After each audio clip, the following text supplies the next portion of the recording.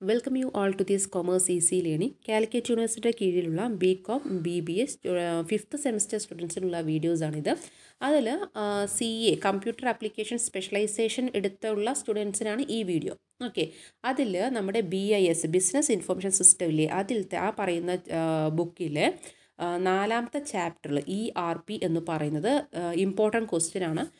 അത് essay ടോപ്പിക്കായിട്ടും short answer question ആയിട്ടും 2 മാർക്സും ചോദിക്കാറുണ്ട്. അപ്പോൾ ഞാൻ അതിൽ യൂണിവേഴ്സിറ്റി ചോദിച്ചിട്ടുള്ള ഇമ്പോർട്ടൻ്റ് ആയിട്ടുള്ള ഒരു ടോപ്പിക്കാണ് ERPയുടെ ഇംപ്ലിമെൻറ്റേഷൻ എന്ന് പറയുന്നത്. അപ്പോൾ അതിൻ്റെ പൂർണ്ണമായിട്ടുള്ള എക്സ്പ്ലനേഷനും അതേപോലെ ബാക്കിയുള്ള അതിൻ്റെ ബെനിഫിറ്റ്സ് ആയാലും അതേപോലെ തന്നെ അതിൻ്റെ മോഡ്യൂൾസിൻ്റെ ബേസിൽ ഒരു കുറേ ERPയുടെ കേസൊക്കെ പറയുന്നുണ്ട്. അതിൻ്റെ എക്സ്പ്ലനേഷനൊക്കെ ഞാൻ ഈ ഒരു വീഡിയോയിൽ ഉൾപ്പെടുത്തിയിട്ടുണ്ട്. അപ്പോൾ ഈ ഒരു വീഡിയോയിൽ ലെങ്ത്ത് കുറച്ച് കൂടുതലാണ് കേട്ടോ, കാരണം കുറേ ക്വസ്റ്റ്യൻസിൻ്റെ എക്സ്പ്ലനേഷനാണ് നൽകിയിരിക്കുന്നത്. ഓക്കെ, അപ്പോൾ എന്തായാലും നമുക്ക് വീഡിയോയിലേക്ക് പോകാം. വീഡിയോയിലേക്ക് പോകുന്നതിന് മുന്നേ നമ്മുടെ ഈ വീഡിയോ ചാനൽ ആദ്യമായിട്ട് കാണുന്നെങ്കിൽ സബ്സ്ക്രൈബ് ചെയ്യുക, ബെൽ ബട്ടൺ എനേബിൾ ചെയ്യുക, അതേപോലെ videos യൂസ്ഫുള്ളായി like share. Chapter 4 enterprise resource planning ERP important ടോപ്പിക്കാണ്. ഷോർട്ട് ആൻസർ ക്വസ്റ്റ്യനും വരും, അതേപോലെ തന്നെ എസ്സേ ടോപ്പിക്കും, അതേപോലെ ഇപ്പോൾ 2 മാർക്സിൻ്റെ ബേസിലല്ലേ വന്നിരിക്കുന്നത്. അപ്പോൾ 2 മാർക്സിനും വാട്ട് ഈസ് ERP എന്നുള്ള രീതിയിലും വരും. അപ്പോൾ എസ്സേ ടോപ്പിക്കിൻ്റെ ഞാനൊരു എക്സ്പ്ലനേഷനാണ് പറയുന്നത്. അപ്പോൾ നിങ്ങൾക്ക് ഷോർട്ട് ആൻസർ ചോദിക്കുവാണെങ്കിൽ നിങ്ങൾക്ക് എഴുതാൻ പറ്റും. 2 മാർക്സിൻ്റെ ആണെങ്കിൽ അതിൻ്റെ മീനിങ്ങും എഴുതാൻ പറ്റും. സിമ്പിളായിട്ട് അതിൻ്റെ മീനിങ് കാര്യങ്ങൾ ഞാൻ പറഞ്ഞു പോവാം, ശ്രദ്ധിച്ചിരുന്നാൽ മതി. ഓക്കെ, അപ്പോൾ ERP എന്ന് പറഞ്ഞു കഴിഞ്ഞാൽ എൻ്റർപ്രൈസ് റിസോഴ്സ് പ്ലാനിങ് എന്നാണ്. ഓക്കെ, അപ്പോൾ ERP എന്ന് പറഞ്ഞു കഴിഞ്ഞാൽ എന്താണ്? എൻ്റർപ്രൈസ് റിസോഴ്സ് പ്ലാനിങ് എന്നാണ്, മറക്കരുത്. ഓക്കെ, പിന്നെ അതേപോലെ ഈ ഒരു ERP എന്ന് പറഞ്ഞു കഴിഞ്ഞാൽ നമുക്ക് അറിയാൻ പറ്റുന്നതാണ് ഇറ്റ് ഈസ് എ സോഫ്റ്റ്വെയർ ആണ്. ഓക്കെ, അതായത് പ്ലാനിങ് സോഫ്റ്റ്വെയർ ആണെന്ന് ഓർത്ത് വയ്ക്കുക. എന്താ ഓർക്കേണ്ടത്? പ്ലാനിങ് സോഫ്റ്റ്വെയർ ആണെന്ന് ഓർത്ത് വയ്ക്കുക. ഓക്കെ, ഇതിൽ പറയുന്നത് it makes an attempt to integrate all departments and functions across A company in to A single computer system that can serve all those different departments particular needs. അതായത് ഈ ഒരു enterprise resource planning എന്ന് പറയുന്ന ഒരു software ആണ്. അതല്ലെങ്കിൽ നമുക്ക് ഇത് പറയും ERP എന്ന് പറയുന്നതും.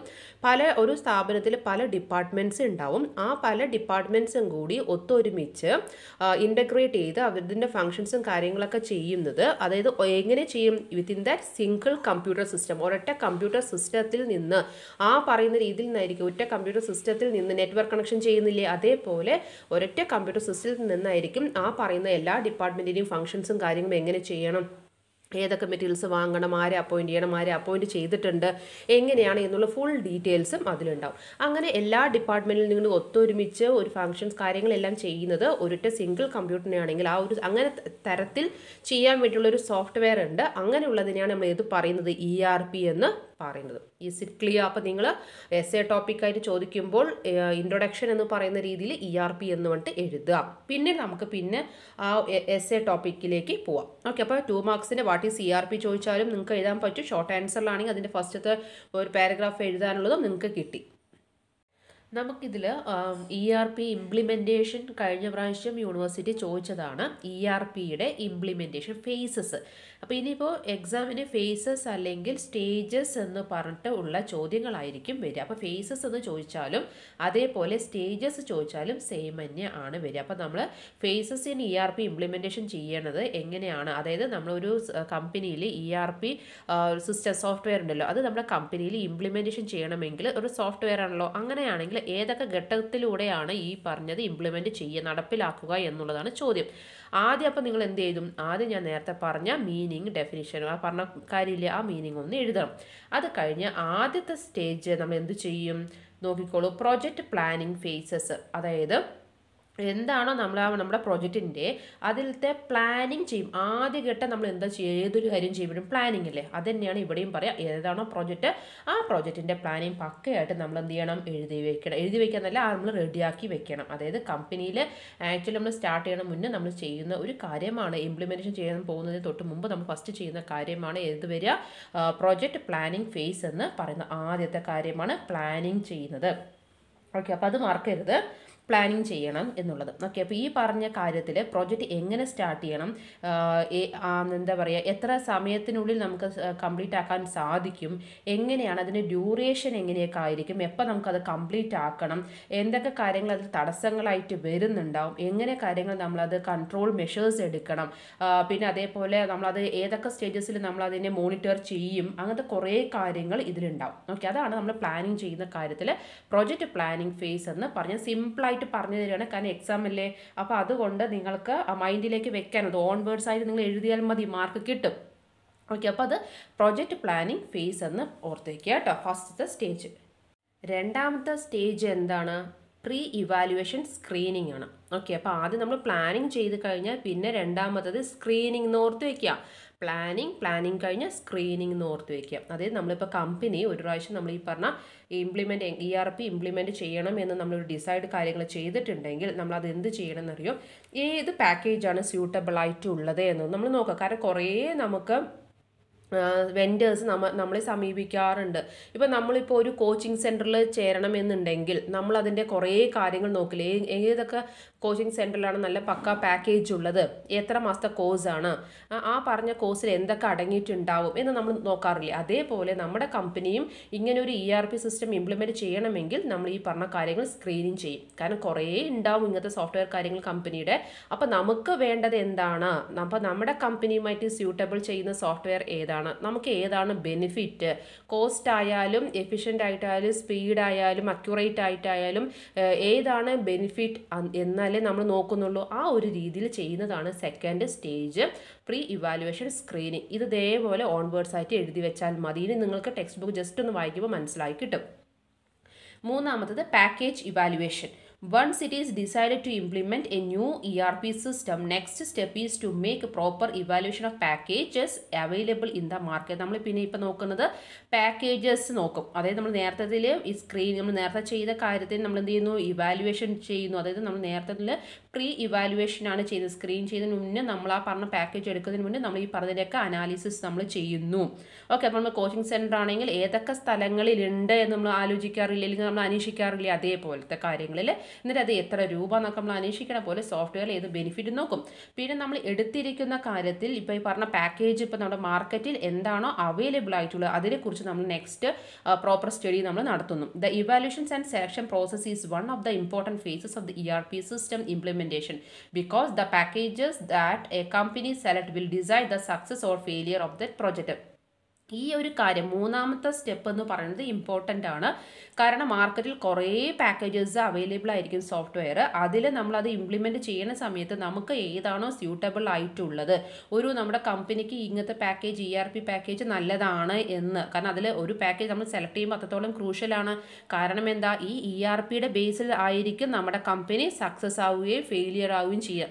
ആരും ഫെയിലിയർ ആവാൻ വേണ്ടിയിട്ട് നമ്മൾ ERP സിസ്റ്റം കൊണ്ടുവരില്ലല്ലോ. അപ്പോൾ സക്സസ്ഫുൾ ആവണം എന്നുണ്ടെങ്കിൽ അതിനനുസരിച്ച് പ്ലാനിങ് ചെയ്യണം. അപ്പോൾ അത്രയും ഇമ്പോർട്ടൻ്റ്, നമ്മൾ സെലക്ഷൻ ചെയ്തത് അത്രയും പെർഫെക്റ്റ് ആയിട്ടുള്ളതായിരിക്കണം. അപ്പോൾ നമ്മൾ അതിന് വേണ്ടിയിട്ടുള്ള കറക്റ്റ് ആയിട്ടുള്ള രീതിയിൽ ഇവാലുവേഷൻ നമ്മൾ ചെയ്തിട്ടുണ്ടാവും. ഓക്കെ, അതായത് ഈ കമ്പനി നല്ലതാണോ അല്ല ലൈസൻസ് ഉള്ളതാണോ, അങ്ങനത്തെ കുറേ നമ്മൾ സോഫ്റ്റ്വെയർസ് ആകുമ്പോൾ അങ്ങനെയൊക്കെ നോക്കാറില്ലേ. എന്തെങ്കിലുമൊക്കെ പ്രശ്നം വന്നിട്ടുണ്ടെങ്കിൽ അത് പരിഹരിച്ച് അവർ തരുന്നതായിരിക്കുമോ, നല്ല സർവീസസ് ആയിരിക്കുമോ, ഫാസ്റ്റ് ആയിരിക്കുമോ, പിന്നെ അതേപോലെ തന്നെ നമ്മൾ ചോദിക്കുന്ന എന്തെങ്കിലും ഒരു പ്രശ്നം വന്ന് വേഗം സർവീസ് ഒക്കെ പക്കയായിരിക്കുമോ, അങ്ങനെയൊക്കെ കുഴപ്പമില്ല. അതേപോലെ അവിടെ വർക്ക് ചെയ്യുന്ന ആൾക്ക് ഈ പറഞ്ഞ ERP സിസ്റ്റം നമ്മുടെ കമ്പ്യൂട്ടറിലേക്ക് ചെയ്തിട്ടുണ്ടെങ്കിൽ നമുക്ക് യൂസർ ഫ്രണ്ട്ലി ആണോ എന്നുള്ള കാര്യങ്ങളൊക്കെ മൊത്തം നമ്മളിവിടെ എന്ത് ചെയ്യുന്നുണ്ടാവും, ഇവാലുവേഷൻ ചെയ്യും. പിന്നെ പറയുന്നതാണ് ഗ്യാപ്പ് അനാലിസിസ് എന്ന് പറയുന്നത്. ഓക്കെ, ഗ്യാപ്പ് അനാലിസിസിൽ പറയുന്നത് this is another important face involve in ERP implementation. ERP implementation ചെയ്യുന്ന സമയത്ത് നാലാമത്തെ സ്റ്റേജായി വരുന്ന ഗ്യാപ്പ് അനാലിസിസ് എന്ന് പറയുന്നതും it is A process through which organisations can find out the gap now existing in the organisation in matters of process automation. No software, no matter how big and sophisticated, fits every organization perfectly.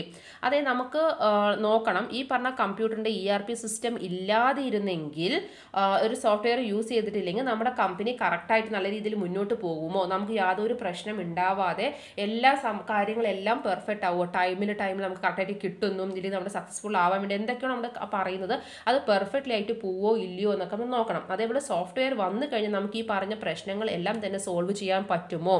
അപ്പം നമ്മുടെ കമ്പനിയിൽ face ചെയ്ത പ്രശ്നങ്ങൾ നമ്മൾ ERP software install ചെയ്താൽ നടപ്പിലാക്കിയാൽ solve ആവുമോ നോക്കണം. നമ്മളെന്താ ഈ കോച്ചിങ്ങിന് പോലെ തന്നെയാണ്. നമ്മളിപ്പോൾ ചിലവർക്ക് മാത്സ് ടഫ് ആണെങ്കിൽ ട്യൂഷൻ സെൻറ്ററിൽ പോകാറുണ്ട് അല്ലേ. അതെങ്ങനെയാണ്, നമ്മൾ മനസ്സിലാക്കുന്നു, നമുക്ക് കറക്റ്റായിട്ട് ക്ലാസ്സിൽ കേൾക്കുമ്പോൾ മനസ്സിലാവുന്നില്ല എന്ന് നമുക്ക് മനസ്സിലായി, നമ്മുടെ പ്രശ്നമാണെന്ന് മനസ്സിലായില്ലേ.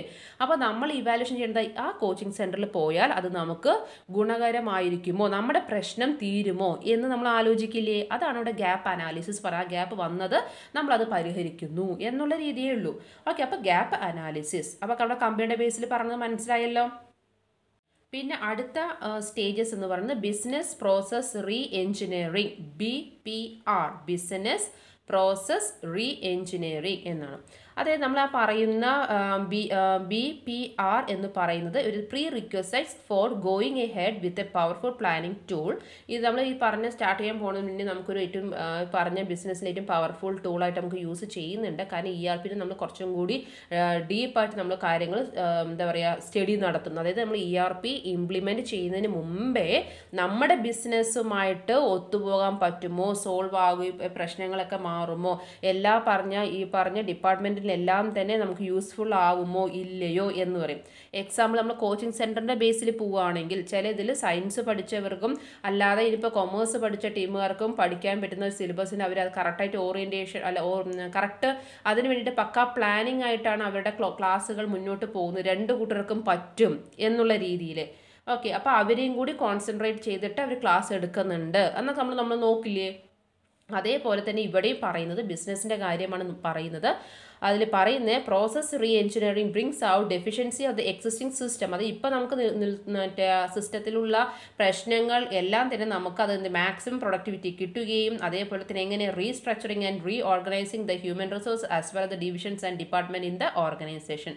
Re engineering is A process that reforms business practices four optimum performance, customer service and financial returns. നമ്മൾ ഈ പറഞ്ഞ ഇവിടെ റീ എഞ്ചിനീയറിംഗ് എന്ന് പറയുന്ന ആ സെക്ഷൻസിൽ മെയിനായിട്ട് വരുന്നത് അത് നമ്മൾ ബിസിനസ് പ്രാക്ടീസ് ചെയ്യുക. അതായത് അത്രത്തോളം അവിടെയുള്ള ഹ്യൂമൻ റിസോഴ്സ് ആൾക്കാർക്ക് ഈ പറഞ്ഞ ERP ഇംപ്ലിമെൻറ്റ് ചെയ്ത് കഴിഞ്ഞാൽ നല്ല രീതിയിൽ അവർക്ക് വർക്ക് ചെയ്യാൻ സാധിക്കുമോ, യൂസർ ഫ്രണ്ട്ലി ആയിരിക്കുമോ, കസ്റ്റമർ സർവീസസ് ബെസ്റ്റ് ആയിരിക്കുമോ, അവർ പറഞ്ഞ അവരുടെ ആ ഒരു ERP സിസ്റ്റം സോഫ്റ്റ്വെയറുടെ കമ്പനിക്കാർ നമ്മളത് ഏറ്റെടുത്താൽ നമുക്ക് നല്ലൊരു സർവീസ് അവർ പ്രൊവൈഡ് ചെയ്യുന്നു. അതേപോലെ തന്നെ നമ്മുടെ കമ്പനി വേറെ ടീമുകാർക്ക് പ്രശ്നം വരുമ്പോൾ അല്ലെങ്കിൽ നമ്മുടെ സ്ഥാപനം എന്താണോ പ്രൊഡക്ഷൻ ചെയ്യുന്നത് അത് നമുക്ക് കറക്റ്റായിട്ട് വെൽ സ്ട്രക്ചർ അല്ലെങ്കിൽ വേറെ ഓർഗനൈസ്ഡ് ആയിട്ട് നമുക്ക് ചെയ്ത് നടപ്പിൽ കൊണ്ടുപോകാൻ പറ്റുമോ എന്നുള്ള കാര്യമൊക്കെ നമ്മളതിൽ നോക്കുന്നുണ്ട്. അവിടെ ഈ പറയുന്ന ഈ ബിസിനസ് പ്രോസസ് റീ എഞ്ചിനീയറിംഗ് നമ്മളവിടെ കറക്റ്റായിട്ട് നോക്കുന്നു ഇംപ്ലിമെൻറ്റ് ചെയ്യാൻ പോകുന്നതിന് മുമ്പ്. Okay, the theory behind re-engineering is to modify procedures and behavior to the needs of the business. എന്തിനാണ് ഈ ഒരു കാര്യം ഇവിടെ നമ്മൾ ചർച്ച ചെയ്യുന്നത് പറഞ്ഞു കഴിഞ്ഞാൽ നമ്മളിപ്പോൾ ERP ഇംപ്ലിമെൻറ്റേഷൻ നടത്തുന്ന സമയത്ത് നമ്മുടെ ബിസിനസ്സിൽ ഈ പറഞ്ഞ നടപ്പിലാക്കുന്ന സമയത്ത് നമ്മൾ ഈ പറഞ്ഞ റീ എഞ്ചിനീയറിംഗ് കാര്യങ്ങളും ചെയ്യും. കാരണം നമ്മുടെ ബിസിനസ്സിൽ പ്രശ്നങ്ങൾ പരിഹരിക്കാൻ ഇതിന് പറ്റുമോ, അല്ലെങ്കിൽ നമ്മൾ ഈ പറഞ്ഞിരിക്കുന്ന കമ്പനിയുടെ നമ്മുടെ ബിസിനസ് അല്ലെങ്കിൽ നമ്മുടെ കമ്പനിയിൽ നിന്ന് ഇപ്പോൾ ഉള്ള പ്രൊസീജിയറിനെക്കാട്ടി കുറച്ചും കൂടി വെൽ ഡെവലപ്മെൻറ്റ് ആക്കാൻ പറ്റുമോ, നമ്മുടെ നീഡ്സ് ബിസിനസ്സിൻ്റെ നീഡ്സ് അത് സാറ്റിസ്ഫൈ ചെയ്തു തരാൻ പറ്റുമോ എന്നുള്ള കാര്യങ്ങളൊക്കെ നമ്മൾ അവിടെ നോക്കും. എന്നിട്ടേ നമ്മളത് ഇംപ്ലിമെൻറ്റ് ചെയ്യുന്നുള്ളൂ. ഓക്കെ, അല്ലാതെ ചുമ്മാ വേറെ ആരെങ്കിലും പറഞ്ഞിട്ട് ചെയ്യല്ല, നമ്മുടെ ബിസിനസ്സിന് കറക്റ്റായിട്ട് അത് യൂസ്ഫുൾ ആകുമോ, ഇംപ്ലിമെൻറ്റ് ആക്കാൻ പറ്റുമോ എന്നുള്ളതൊക്കെ നമ്മൾ നോക്കണം. നമുക്ക് അച്ചീവ് ചെയ്യാൻ പറ്റുമോ എന്നുള്ള കാര്യങ്ങൾ കൂടി നമ്മളത് മനസ്സിലാക്കി എടുക്കുന്നതാണ്. ഓക്കെ, പിന്നെ അടുത്തതിൽ അപ്പോൾ നിങ്ങൾ ആ ഒരു മൈൻഡിൽ ഓർത്ത് വെച്ചാൽ മതി. പിന്നെയുള്ളത് ഇൻസ്റ്റാളേഷൻ ആൻഡ് കോൺഫിഗറേഷൻ ആണ്. This is the next important and at the same time most complicated phase of ERP implementation. ഇത് നെക്സ്റ്റ് ഇമ്പോർട്ടൻ്റ് ആയിട്ടുള്ള ഒരു ഏരിയ അല്ലെങ്കിൽ ഒരു സ്റ്റേജസ് തന്നെയാണ്. അതൊരു കോംപ്ലിക്കേറ്റഡ് ഡിഫിക്കൽട്ട് ആയിട്ടുള്ള ഒരു ഫേസാണ് നമ്മൾ നടപ്പിലാക്കാൻ പോകുന്നത്. ഏത് ERP എന്ന് പറയുന്നത്. Golden rule of ERP implementation is to synchronizes the existing company practices with ERP packages rather than changing the source code and customize it to suit the company. അവിടെ installation നമ്മൾ നടത്തും, അതേപോലെ തന്നെ അതിൻ്റെ കോൺഫിഗറേഷനും. അതേ ചില നമ്മളിപ്പോൾ വിൻഡോസിൻ്റെ ഒക്കെ ആണെങ്കിൽ പണ്ടുള്ള വിൻഡോസ് വേർഷൻ ആയിരിക്കില്ല ഇപ്പോൾ ഉള്ളത്. അതായത് ചില കമ്പനിക്കാർക്ക് പുതിയ വേർഷൻ നിർബന്ധമായും വേണം, എന്നാൽ അവരുടെ വർക്ക് കംപ്ലീറ്റ് ആക്കി ചെയ്യാൻ പറ്റുള്ളൂ. എന്തിന് ചെറിയൊരു എക്സാമ്പിൾ പറയുന്നത്, നമ്മളിപ്പോൾ ആൻഡ്രോയിഡ് ഫോൺ അല്ലാത്ത മുമ്പുള്ള ഫോൺസിൽ നമ്മളിപ്പോൾ ഉദ്ദേശിക്കുന്ന വീഡിയോസോ അല്ലെങ്കിൽ ഈ പറഞ്ഞ നോട്ട്സോ PDF അങ്ങനെ അല്ലെങ്കിൽ ഇമേജസോ അതൊക്കെ നമുക്ക് ഷെയർ ചെയ്യാൻ പറ്റുമായിരുന്നോ? ഇല്ല. പക്ഷെ അപ്പോൾ അവരുടെ ഇതിലേക്ക് നമ്മുടെ ആവശ്യങ്ങൾ ഇങ്ങനെ ആയതുകൊണ്ട് ആ കമ്പനിയുടെ ആ പറഞ്ഞ സോഫ്റ്റ്വെയർസ് എല്ലാം മാറ്റിയില്ലേ? അതായത് അപ്പോൾ അതിൽ ആൻഡ്രോയിഡ് മൊബൈലിൻ്റെ അതിൽ ആ സോഫ്റ്റ്വെയർ എന്താ പറയുക ഇൻസ്റ്റാൾ ചെയ്തിട്ടുണ്ടായിരുന്നു. അങ്ങനെ എന്താണോ ആവശ്യം അതിനനുസരിച്ചിട്ടല്ലേ അവിടെ ഇൻസ്റ്റാൾ ചെയ്ത്. അപ്പോൾ നമ്മുടെ കമ്പനിക്ക് ഏത് കോൺഫിഗറേഷനാണ് വേണ്ടത് അങ്ങനെയുള്ള കാര്യങ്ങളിലേക്ക് പക്ക ഇൻസ്റ്റാളേഷൻ ചെയ്യുന്ന ഇതാണ് വരെ ഏതിൽ 6ാമത്തെ സ്റ്റേജ്. അപ്പോൾ മറ്റേതൊക്കെ നമ്മൾ നോക്കി ബിസിനസ്സിൻ്റെ കേസ് എല്ലാം നമ്മൾ ഓക്കെ പറഞ്ഞതിന് ശേഷമാണ് അവിടെ എന്ത് വരുന്നത്, ഇൻസ്റ്റാളേഷനും കോൺഫിഗറേഷനും വരുന്നത്. പിന്നെ അടുത്തത് എന്താ, പ്രൊജക്റ്റ് ടീം ട്രെയിനിങ് ആണ്. Project team training. Along with the configuration, steps should also be taken to provide training to project implementation team. And intensive training will help the staff of implementation team to implement the system more effectively to cater the requirement of end users. അതായത് നമ്മളിപ്പോൾ ഒരു computer തന്നെ പുതിയതായിട്ട് use ചെയ്യുന്ന ആൾക്കാർ നമ്മുടെ കമ്പനിയിൽ ആദ്യമായിട്ടാണ് കമ്പ്യൂട്ടറിൻ്റെ ഒരു കാര്യങ്ങളെല്ലാം യൂസ് ചെയ്തിട്ടുണ്ടെങ്കിൽ കമ്പ്യൂട്ടർ അറിയാത്തവരാണ് നിൽക്കുന്നതെങ്കിൽ അവർക്ക് ട്രെയിനിങ് കാര്യങ്ങളും കൊടുത്താലല്ലേ അവരത് വർക്ക് ചെയ്യുന്നുള്ളൂ. അതേപോലെ ERP സോഫ്റ്റ്വെയർ ഇംപ്ലിമെൻറ്റും കാര്യങ്ങളൊക്കെ ചെയ്ത് കഴിഞ്ഞാൽ ആ ടീമുകാർക്ക് നമ്മൾ ട്രെയിനിങ് കൊടുക്കണ്ടേ? അത് എന്തിനാണ് ട്രെയിനിങ് കൊടുക്കുന്നത്? ഫോർ ഗെറ്റിംഗ് ദ ഒരു നല്ലൊരു എഫിഷ്യൻസി ക്രിയേറ്റ് ചെയ്യാൻ പറ്റും എംപ്ലോയീസിന്. അതേപോലെ തന്നെ എംപ്ലോയീസിന് കറക്റ്റായിട്ടുള്ള എഫിഷ്യൻസി ക്രിയേറ്റ് ചെയ്താൽ ഓട്ടോമാറ്റിക്കലി പ്രൊഡക്ഷൻ്റെ ലെവൽ ഇൻക്രീസ് ആവുന്നു. ആ സ്ഥാപനം നല്ല രീതിയിലായിരിക്കും പ്രൊഡക്ഷൻ ചെയ്യുക, അല്ലെങ്കിൽ അവരുടെ വർക്ക് അത്രത്തോളം ഫാസ്റ്റ് ആവും, അക്യൂറേറ്റ് ആവും, എല്ലാം കൊണ്ടും കറക്റ്റായിട്ട് പോകാൻ പറ്റും. പക്ഷേ അതിനിടെ എന്ത് വേണം അവിടെ, ട്രെയിനിങ് എന്ന് വേണം. ഓക്കെ, അപ്പോൾ ആ അത്ര സിമ്പിളായിട്ട് ഞാൻ പറയുന്നത് അതേപടി ഓൺവേർഡ്സിലായിട്ട് എഴുതിയാൽ മതി, മാർക്ക് കിട്ടും. Okay, project team training. പിന്നെയുള്ളത് സിസ്റ്റം ടെസ്റ്റിംഗ് ആണ്. This is crucial phase as far as ERP implementations is concerned. It is the phase where the company is testing real case scenario. The software is tested to ensure that it performs properly from both a technical and a functional business standpoint. The validity of output can be determined with the help of sample data. The test cases may be designed specifically to find the weak link in the system and these bugs should be fixed before going live. അതായത് ഇവിടെ system testing ചെയ്യും. അതായത് programme നമ്മൾ start ചെയ്ത് കറക്റ്റായിട്ടുള്ള രീതിയിൽ work ചെയ്യുന്നതിന് മുമ്പേ നമ്മൾ അവിടെ എന്തൊക്കെ തടസ്സങ്ങൾ ഉണ്ട്, എന്തൊക്കെ കാര്യങ്ങളാണ് ബാരിയേഴ്സായിട്ട് വരുന്നത്, പ്രശ്നങ്ങൾ വരുന്നത് എന്നുള്ള കാര്യങ്ങൾ നമ്മൾ അവിടെ ടെസ്റ്റ് ചെയ്യുന്നു. സിസ്റ്റം നമ്മൾ വർക്ക് ചെയ്തിട്ട് ട്രയൽ ചെയ്യാമെന്ന് പറയില്ല, അതേപോലത്തെ പ്രശ്നങ്ങൾ നമ്മൾ നോക്കിക്കാണുന്നു. അപ്പോൾ അതിൽ നിന്ന് ക്ലിയർ ആക്കി നമുക്ക് മുന്നോട്ട് പോകാമല്ലോ. അതേപോലെ അപ്പോൾ നമ്മളിപ്പോൾ ഓൺലൈൻ ക്ലാസ്സും കാര്യങ്ങളൊക്കെ ആകുമ്പോൾ സൂം ക്ലാസ്സോ അല്ലെങ്കിൽ ഇപ്പോൾ ഗൂഗിളിൻ്റെ ക്ലാസ് റൂം അങ്ങനെയൊക്കെ നമ്മളിപ്പോൾ ഓൺലൈനിൽ വരുന്ന സമയത്ത് നമ്മുടെ ഗവൺമെൻറ് തന്നെ ടീച്ചേഴ്സിന് എന്ത് കൊടുത്തിട്ടുണ്ടായിരുന്നു, നമ്മുടെ ജൂണിൽ ക്ലാസ് തുടങ്ങുന്നതിന് മുമ്പ് തന്നെ അവർക്ക് അതിൻ്റെതായിട്ടുള്ള രീതിയിൽ ക്ലാസ്സുകൾ ഓൺലൈനിൽ ഇങ്ങനെ ആയിരിക്കണം ക്ലാസ് എടുക്കേണ്ടത് എന്നുള്ള കുറേ കാര്യങ്ങൾ പറഞ്ഞു കൊടുത്തിട്ടുണ്ടായിരുന്നു അല്ലേ. അപ്പോൾ അത് എന്തിനാ, അതായത് കറക്റ്റായിട്ട് കുറച്ചും കൂടി വർക്ക് ചെയ്യാൻ ആ സമയത്ത് പറഞ്ഞു കൊടുക്കുമ്പോൾ അത് ട്രെയിനിങ്ങിൻ്റെ ഭാഗം വരും. അതേപോലെ തന്നെ ആ പറയുന്ന ട്രെയിനിങ്ങിൻ്റെ ഭാഗത്തിലൂടെ തന്നെ അവർക്ക് എന്തും കൂടി ചെയ്യാൻ പറ്റും. ആ ഗവൺമെൻറ്റിൻ്റെ ഭാഗത്ത് നിന്ന് അത് വരുന്ന സമയത്ത് നമുക്ക് ടീച്ചേഴ്സിന് ട്രെയിനിങ് കിട്ടുന്നതിനോടൊപ്പം തന്നെ അവരുടെ സിസ്റ്റത്തിൽ അവർ ഈ പറയുന്ന കാര്യങ്ങൾക്ക് വരുമ്പോൾ തന്നെ ഏത് സോഫ്റ്റ്വെയർസും കാര്യങ്ങളാണെന്ന് പറയുന്നത് അല്ലേ. അപ്പോൾ സൂം ആയാലും ഇപ്പോൾ നമ്മുടെ ഏതായിരുന്നു ഗൂഗിൾ ക്ലാസ് റൂമും കാര്യങ്ങളൊക്കെ ആണെങ്കിൽ അവരുടെ കമ്പനിയുമായിട്ട് കുറേ ഓൺലൈൻ പ്ലാറ്റ്ഫോം കുറേ ഉണ്ടായിരുന്നു അല്ലേ. അപ്പോൾ അതിൽ ചില സ്കൂളുകളിലോ കോളേജുകളിലൊക്കെ അവർ ടൈപ്പിനൊക്കെ ശ്രമിക്കും. അതായത് ഞങ്ങൾ ഇങ്ങനെ കാര്യങ്ങൾക്ക് പ്രൊവൈഡ് ചെയ്യാം, അസൈൻമെൻറ്റ് സെമിനാർ എന്ന് പറയുന്നത് നിങ്ങൾ ടീച്ചേഴ്സിന് കറക്റ്റായിട്ട് നോക്കാൻ സാധിക്കും. അപ്പോൾ ഞങ്ങൾ അതിനുള്ളൊരു സോഫ്റ്റ്വെയർ ഇതാണ്, അതിൽ കറക്റ്റായിട്ട് നിങ്ങൾക്ക് ഇങ്ങനെ എന്താ പറയുക അവൈലബിൾ ആവും, നിങ്ങളത് ഡൗൺലോഡ് ചെയ്യൂ, നിങ്ങളത് അങ്ങനെ വെക്കൂ എന്നൊക്കെ പറഞ്ഞിട്ട് കുറേ കാര്യങ്ങൾ പറഞ്ഞു തരില്ലേ. അപ്പോൾ അത് നമ്മൾ ടെസ്റ്റായിട്ട് എന്താ പറയുക ഒരു സിസ്റ്റം നമുക്ക് ടെസ്റ്റ് ചെയ്യാനൊക്കെ പറ്റും, അത് എന്തെങ്കിലും കുറവുണ്ടോ ഇല്ലയോ എന്ന്. അതേപോലെ അവിടെ ടീമുകാർ ഇപ്പോൾ സൂമിൻ്റെ ആയാലും ഗൂഗിളിൻ്റെ ആയാലും വേറെ ഏത് പ്ലാറ്റ്ഫോം ഓൺലൈൻ്റെ ക്ലാസ്സിൻ്റെ കാര്യത്തിലൊക്കെ വരുന്ന സമയത്ത് ഇതേപോലെ അവർ ടെസ്റ്റ് ചെയ്യും. എന്നിട്ട് അത് എന്തെങ്കിലും ഒരു പ്രശ്നം ഉണ്ടെങ്കിൽ അവർ അതിനെ പരിഹരിക്കും. എന്തിന് നമ്മളിപ്പോൾ വാട്സപ്പിൻ്റെ വേറെ പ്രശ്നങ്ങളും കാര്യങ്ങളും വരുന്ന സമയത്ത് അവർ പറഞ്ഞിട്ടുണ്ടായിരുന്നില്ലേ കുറേ ഡ്രോബാക്ക് വന്നു. അപ്പോൾ അതിനൊക്കെ അവർ കുറച്ചും കൂടി അതിന് മാറ്റങ്ങൾ വരുത്തിയിട്ടല്ലേ ചെയ്തത്. ഓക്കെ, അതേപോലെ നമ്മളിപ്പോൾ എന്താ ഇംപ്ലിമെൻറ്റ് ചെയ്യണതിന് മുമ്പേ ഈ പറഞ്ഞ കാര്യങ്ങളും കൂടി ലൈവിൽ ചെയ്യുന്നതിന് മുമ്പ് നമ്മളിത് ഓക്കെ ആക്കി ജനങ്ങൾക്ക് എത്തുന്നു, അല്ലെങ്കിൽ ഈ പറഞ്ഞ കമ്പനിയിൽ കറക്റ്റായിട്ട് ഫാക്ടറി അല്ലെങ്കിൽ പ്രൊഡക്ഷൻ നമ്മൾ നടത്തുന്നതിന് മുമ്പേ ഒരു ടെസ്റ്റ് ഇത് ചെയ്യുന്നുണ്ട്. ഓക്കെ, അതാണ് സിസ്റ്റം ടെസ്റ്റിംഗ് എന്ന് പറയുന്നത്. പിന്നെ പറയുന്ന കാര്യമാണ്, അത് നമ്മളവിടെ ഓക്കെ ആയാൽ നമ്മൾ എന്ത് ചെയ്യും? ഗോ ലൈവ് ആൻഡ് സപ്പോർട്ട് അല്ലേ. Now all the formalities of ERP implementations are almost completed and the new system is ready to take off. ഇത്രയും കാര്യങ്ങൾ പെർഫെക്റ്റ് ആയാൽ നമ്മളത് എന്ത് ചെയ്യുന്നു? ഇത് നമുക്ക് ഓക്കെ ആവും, നമുക്കത് മുന്നോട്ട് കൊണ്ടുപോകാം എന്ന് പറഞ്ഞിട്ട് അത് നമ്മൾ ടേക്ക് ഓഫ് കറക്റ്റായിട്ട് ചെയ്യുന്നു. അപ്പോൾ അതിൻ്റെ കാര്യങ്ങൾ കോൺഫിഗറേഷൻ നോക്കുന്നു, എല്ലാ കാര്യങ്ങളും ഓക്കെ ആയി. ബഗ്സ് വല്ലത്, അതായത് തടസ്സങ്ങളോ ബാരിയേഴ്സോ വല്ലതൊക്കെ പ്രശ്നങ്ങൾ എന്തായാലും സിസ്റ്റത്തിലല്ലേ വർക്ക് ചെയ്യുന്നത്.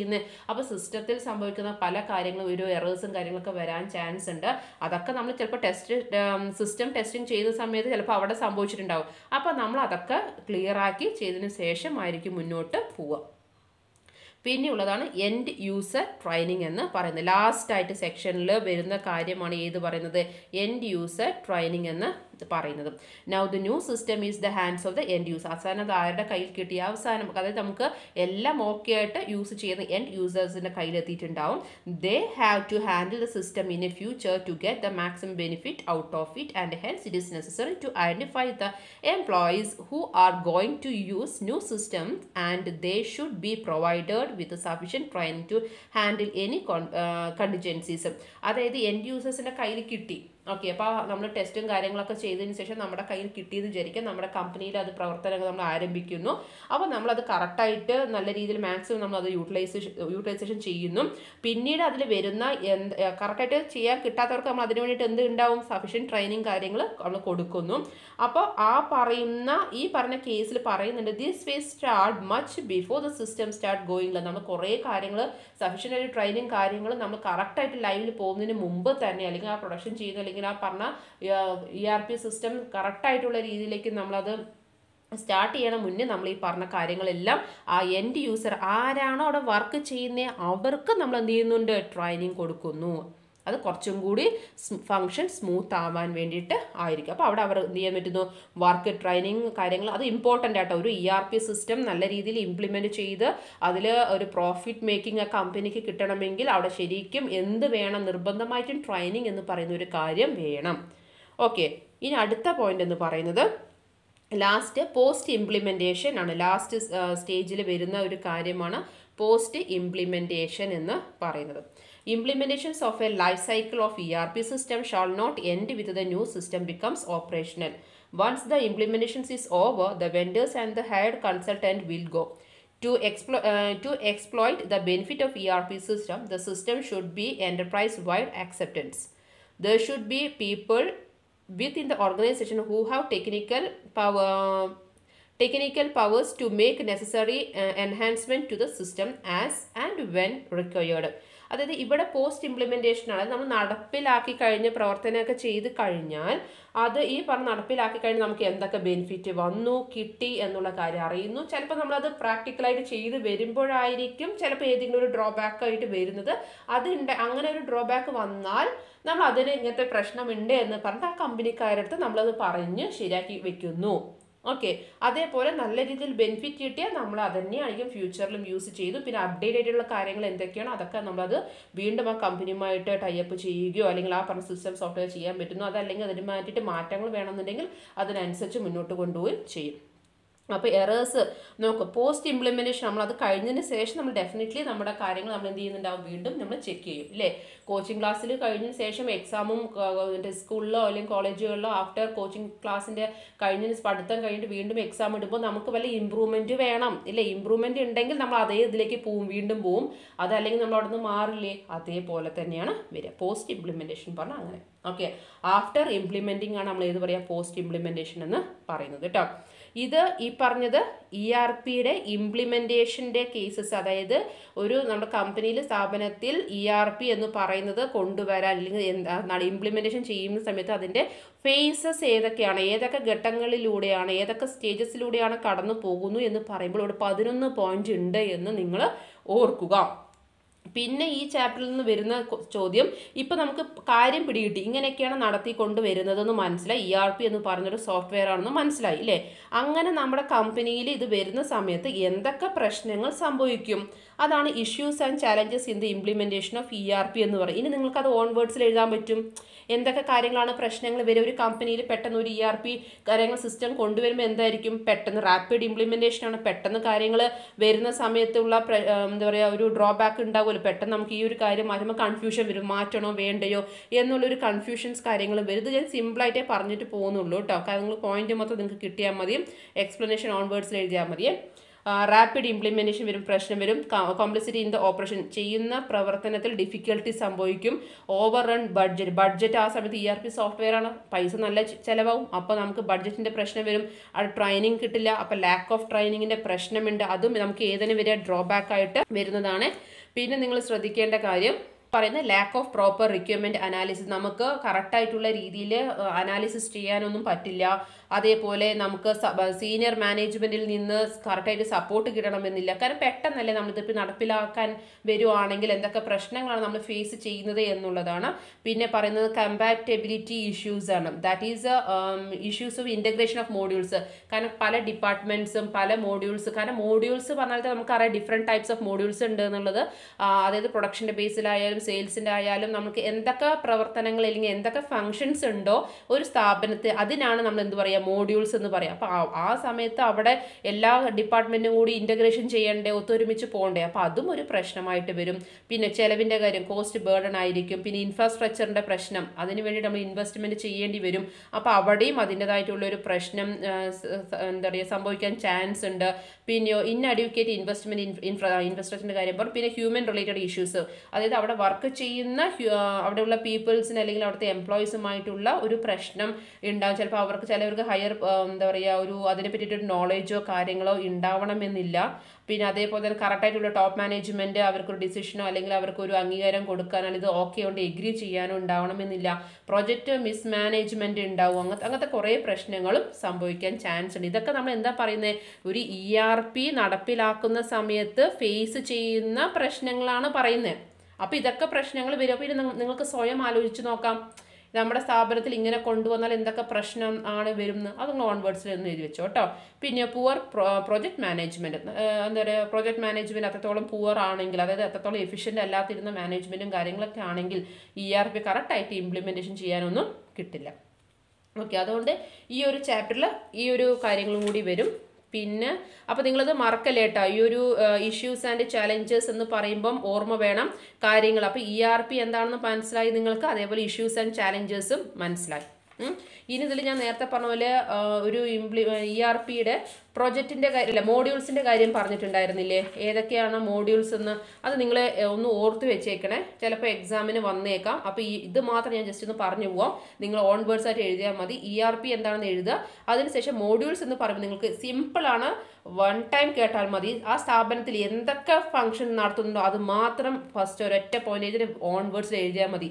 മാനുഫാക്ചറിങ് മോഡ്യൂൾസ് ഉണ്ടാവില്ലേ, എന്തായാലും ഉൽപ്പാദനം ചെയ്യില്ലേ, പ്രൊഡക്ഷൻ ചെയ്യില്ല ഒരു കമ്പനിയിൽ, manufacturing modules, production planning, production ചെയ്യാൻ പോകുന്നതിന് മുമ്പ് ഒരു പ്ലാനിങ് കാര്യങ്ങൾ, ആ department, material management ടീമുകാർ, purchase modules, inventory control ടീമുകാർ, sales and distribution, marketing, CRM module, അതായത് കസ്റ്റമർ റിലേഷൻ മാനേജ്മെൻ്റ് ആണ് അത്.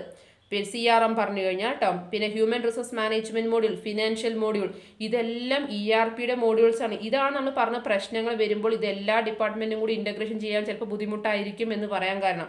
ഇനി ക്വസ്റ്റ്യനിൽ ERP മോഡ്യൂൾസ് എന്ന് പറഞ്ഞു കഴിഞ്ഞാൽ നിങ്ങൾക്ക് എളുപ്പമല്ലേ, ഇതെല്ലാം കൂടി എഴുതി വെച്ചാൽ മതി, എന്നിട്ട് അതിൻ്റെ എക്സ്പ്ലനേഷൻ എഴുതുക. ഇനി ഓൺ വേർഡ്സ് എഴുതാൻ കിട്ടും. ഈ മാനുഫാക്ചറിങ്ങിൻ്റെ കാര്യത്തിൽ അവിടെ സിസ്റ്റം എന്തായാലും ഇവിടെ എന്താണ് ERPയുടെ സോഫ്റ്റ്വെയർ ആണ് വേണ്ടത്. മാനുഫാക്ചറിങ് ആണെങ്കിൽ മാനുഫാക്ചറിങ് ചെയ്യാൻ വേണ്ടിയിട്ടുള്ള സോഫ്റ്റ്വെയർ ആ ഡിപ്പാർട്ട്മെൻറ്റിൽ കൊടുക്കണം. പ്രൊഡക്ഷൻ പ്ലാനിങ് ആണെങ്കിൽ അതിന് വേണ്ടിയുള്ള റിലേറ്റഡ് ആയിട്ടുള്ള സോഫ്റ്റ്വെയർ, ഇതിനെല്ലാത്തിനും അതിൻ്റെതായിട്ടുള്ള ഒരു സോഫ്റ്റ്വെയർ മാത്രം കൊടുത്താൽ മതി, ഈസി ആയിട്ട് ചെയ്യാൻ പറ്റും. ഓക്കെ, ഇതാണ് ERPയുടെ മോഡ്യൂൾസ് എന്ന് പറയുന്നത് കേട്ടോ ഈ ഒരു ചാപ്റ്ററിൽ നിന്ന്. പിന്നെ ചോദിക്കുന്ന നമുക്ക് അറിവുണ്ട് ERPയുടെ സോഫ്റ്റ്വെയർ ഒക്കെ, sap, Oracle applications, people soft, അതൊക്കെ ഉണ്ട്. അപ്പോൾ നിങ്ങൾ ജസ്റ്റ് ഒന്ന്, ഇനി സോഫ്റ്റ്വെയർ ഞാൻ എക്സ്പ്ലനേഷൻ തരുന്നില്ല, നിങ്ങൾ ജസ്റ്റ് നോക്കിയാൽ മതി, നിങ്ങൾക്കൊരു ഐഡിയ കിട്ടിക്കാണും എന്ന് ഞാൻ വിചാരിക്കുന്നു. പിന്നെ ഇങ്ങനെ ERP നമ്മൾ നടപ്പിലാക്കി കഴിഞ്ഞാൽ ബെനിഫിറ്റ് എന്തൊക്കെയാണ്? സ്പീഡായിട്ട് കാര്യങ്ങൾ ചെയ്യാൻ പറ്റും അല്ലേ? അപ്പം നമുക്ക് പറയാം സിംഗിൾ സോഫ്റ്റ്വെയർ ആണ്, പെട്ടെന്ന് നമുക്ക് റിപ്പോർട്ട് ചെയ്യാൻ പറ്റുന്നു. പിന്നെ അത് സ്മൂത്ത് വർക്ക് ഫ്ലോ, നല്ല രീതിയിൽ വർക്ക് മുന്നോട്ട് കൊണ്ടുപോകാൻ പറ്റും. കംപ്ലീറ്റ് വിസിബിലിറ്റിയാണ്, എക്സ്റ്റൻഷൻ ചെയ്യാൻ പറ്റും. Commerce, easy tracking. ഓക്കെ, ഇവിടെ ഉണ്ട് easy tracking. Easy tracking, other different modules, flexibility, centralized storage, more secure, global management, improved customer service, അതേപോലെ reduced step up time, higher quality, then timely debt collection, നമുക്ക് അപ്പോൾ ആ ഒരു കാര്യങ്ങളെല്ലാം തന്നെ ഇനിയിപ്പോൾ നിങ്ങൾക്ക് ടെക്സ്റ്റ് ബുക്ക് ജസ്റ്റ് ഒന്ന് വായിക്കുമ്പോൾ പിടികിട്ടും ഇല്ലേ? ഡൗട്ടൊന്നും ഉണ്ടാവില്ല എന്ന് ഞാൻ വിചാരിക്കുന്നു. കാരണം ഇതെല്ലാം കൂടെ ഒറ്റ വീഡിയോയിലാവുമ്പോഴേക്കേ നല്ല ലെങ്ത് കൂടും. നിങ്ങൾ എക്സാം ആയതുകൊണ്ട് ഞാൻ കുറച്ച് ഫാസ്റ്റായിട്ട് ഇങ്ങോട്ട് പോകുന്നത്. അപ്പോൾ ബെനിഫിറ്റ്സ് പറഞ്ഞാൽ നിങ്ങൾക്ക് മനസ്സിലായല്ലോ എന്തൊക്കെയാണ് അതിൻ്റെ ഗുണമാണ്. നമ്മുടെ സ്ഥാപനത്തിൽ ERP നടപ്പിലാക്കിയാൽ അതിനൊക്കെ ഗുണം. ഇനി എന്തൊക്കെയാണ് ഡിസഡ്വാൻറ്റേജസ് എന്ന് പറഞ്ഞു കഴിഞ്ഞാൽ നമ്മൾ നേരത്തെ പറഞ്ഞ ഡിസഡ്വാൻറ്റേജസ് ഇല്ലേ, പ്രശ്നങ്ങൾ എന്ന് പറയില്ലേ, അതിനെ നിങ്ങൾക്ക് എഴുതി വയ്ക്കാം അവിടെ ഡിസഡ്വാൻറ്റേജസ് എന്ന് പറഞ്ഞാലും.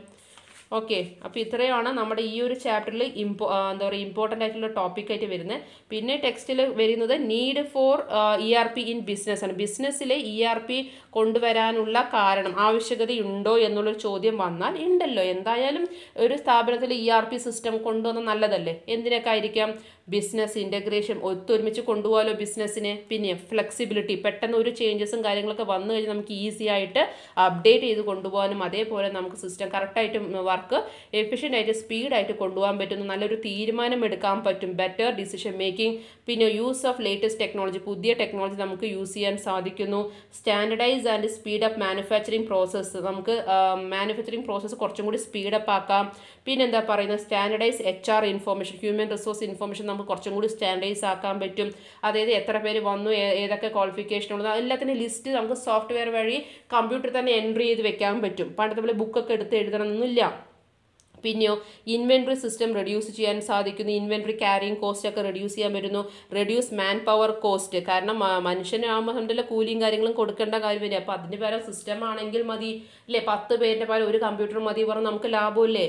അപ്പോൾ ആ ഒരു കാര്യം നമുക്കപ്പോൾ നമ്മുടെ സ്ഥാപനത്തിൽ ഈ ഒരു കാര്യം ERP കൊണ്ടുവന്നാൽ, ബിസിനസ്സിൽ കൊണ്ടുവന്നാൽ നല്ലതാണ്. അപ്പോൾ ഈ പറഞ്ഞ പോയിന്റ് നിങ്ങൾക്ക് എഴുതാൻ പറ്റും. പിന്നെയോ റെഡ്യൂസ് മെറ്റീരിയൽ കോസ്റ്റ്, ഈ ERP നമ്മുടെ ബിസിനസ്സിൽ വന്നിട്ടുണ്ടെങ്കിൽ നമുക്ക് മെറ്റീരിയൽ കോസ്റ്റ് റെഡ്യൂസ് ചെയ്യാൻ പറ്റുന്നു. Improve sales and customer service, അതായത് നമുക്ക് ഈ പറഞ്ഞ സെയിൽസും കസ്റ്റമർ സർവീസും കുറച്ചും കൂടി ഇമ്പ്രൂവ് ആക്കാൻ പറ്റും. അതേപോലെ ഫിനാൻഷ്യൽ മാനേജ്മെൻറ്റ് അത്രത്തോളം എഫിഷ്യൻ്റ് ആക്കാനും സാധിക്കും. നമുക്ക് ഇതൊക്കെയാണ് ERP എന്ന് പറയുന്ന ഒരു ടോപ്പിക്ക് കൊണ്ട് ഉദ്ദേശിക്കുന്നത്. അപ്പോൾ ഇനി ERP എന്ന് പറയുന്ന ഒരു ടോപ്പിക്കിനെ കുറിച്ച് എന്ത് ചോദിച്ചാലും നിങ്ങൾക്ക് എഴുതാൻ അറിയണം. മെയിനായിട്ട് എന്താ പറയുന്നത്, ERPയുടെ പറയുന്ന ഒരു സോഫ്റ്റ്വെയർ ആണ്. അത് ആ പറയുന്ന മോഡ്യൂൾസ് എല്ലാം തമ്മിൽ ഇൻ്റഗ്രേറ്റ് ചെയ്ത് കൊണ്ടുപോകാമെന്ന് മാത്രം ഓർത്ത് വെച്ചാൽ മതി. Is it clear? അപ്പോൾ ഇത് ഒരു എസ്സേ ടോപ്പിക് ആയാലും ഷോർട്ട് ആൻസറിൻ്റെ ക്വസ്റ്റ്യൻ ആയാലും നിങ്ങൾക്ക് എഴുതാൻ പറ്റും 2 മാർക്സിൻ്റെ. അതിൽ ഏത് സെപ്പറേറ്റ് പോയിന്റ് ചോദിച്ചാലും കിട്ടും. ഇത് നമ്മുടെ 4th ചാപ്റ്ററിൻ്റെ എന്താ പറയുക ചാപ്റ്ററിൽ വരുന്ന കാര്യങ്ങളാണ് ഞാനിപ്പോൾ പറഞ്ഞിരിക്കുന്നത് ERPയുടെ. അപ്പോൾ ഇതൊക്കെ മനസ്സിലായി എന്ന് വിചാരിക്കുന്നു. ഓക്കെ, അപ്പോൾ thank you. See in the next video class.